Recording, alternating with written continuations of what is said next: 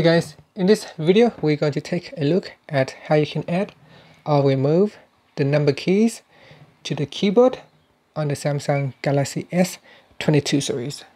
First, tap on the home button to go back to the home screen. Then swipe down at the top and tap on the settings icon. In settings, go down and tap on general management. Then tap on Samsung keyboard settings. Next, swipe up to go down and tap on layout. Now tap on the number keys. So tap on the toggle button to turn off your number keys at the top row, or you can turn it on. Now if you don't really use the numbers, you can switch it off so that you can have more screen space on your device.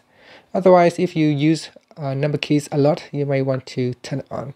Now you can see that if I switch it off, I can use the number key by simply touch and hold on the alternative character. So here, if I touch and hold on the I key, I still can insert the number 8.